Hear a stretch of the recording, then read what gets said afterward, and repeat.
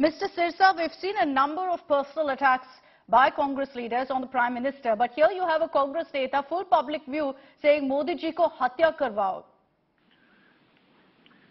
कोई नई बात नहीं है।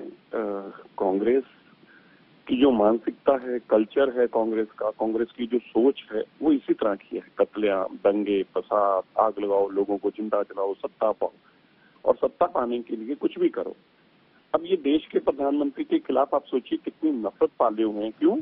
क्योंकि वो 8 साल में देश के लिए काम कर रहे हैं, दुनिया में अपना परचम लहरा रहे हैं। और कांग्रेस के आज कार्यकर्ताओं को, कांग्रेस के लोगों को ऐसा लगता है कि ये सब कुछ तो राहुल से होना चाहिए था, ये सब कुछ तो हमें विरासत में मिला हुआ है। कौन दूसरा आदमी इस देश में सत्ता की बात कर सकता है? कौन दूसरा आदमी जाके देश का प्रधानमंत्री की बात कर सकता है? तो इसलिए इनके मन में नफरत इतनी है।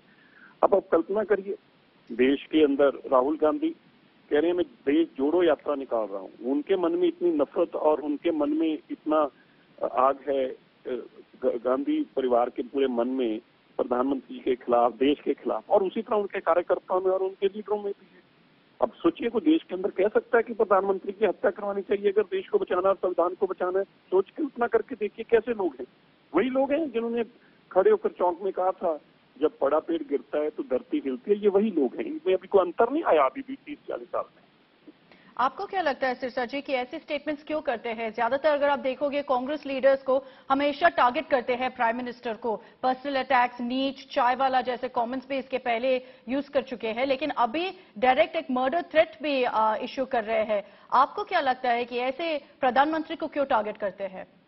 इसीलिए मैंने बताया कि अंदर नफरत इतनी है कि प्रधानमंत्री देश और दुनिया में जिस तरह देश का नाम कर रहे हैं, उनको लगता है कि ये तो गांधी परिवार का काम है, ये तो हमारा राइट है इस देश का, जैसे हम गुलाम हों और वो इस देश के मालिक हों।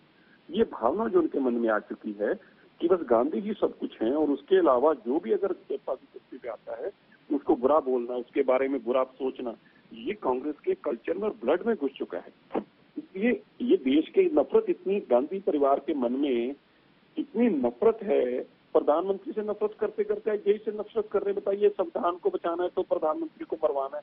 अब आप ये सोच कल्पना कर सकते हैं ये कौन सी पार्टी है जो भारत जोड़ो की बात कर रही है? ये कौन सी पार्टी है जो कह रही है कि हम देश को एकजुट करेंगे, लोगों को मारकर और प्रधानमंत्री को मारकर करेंगे? नफरत की राजनीति इनके अंदर घुस चुकी है, अब इनके बस में नहीं रहा।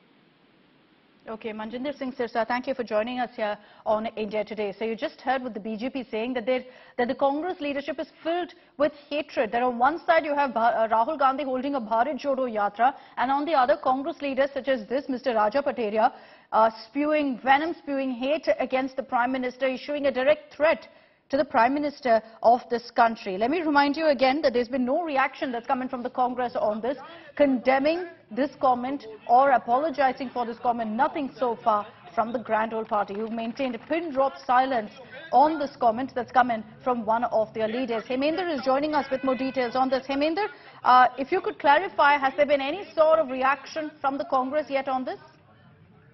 Well, the Congress party has not reacted as of now, as you said, but Raja Pateria himself has reacted, and he has said that this statement of his has been taken out of context, and he actually meant that the Prime Minister needs to be defeated in elections if the Constitution has to be saved. But having said that, he has also accepted, in a way, while talking to us on the phone, that this word came out of his mouth while he was addressing the Congress workers, Mandalam workers in Panna yesterday, and it happened in the flow. So he has, in a way, accepted this, that this did happen. And also, if you see in the video, there are Congress workers clapping as he says that the Prime Minister needs to be killed. So what he's trying to justify now is by saying is that he was in Bundelkhand and this happened in the flow, though on record he's saying that this has been taken out of context.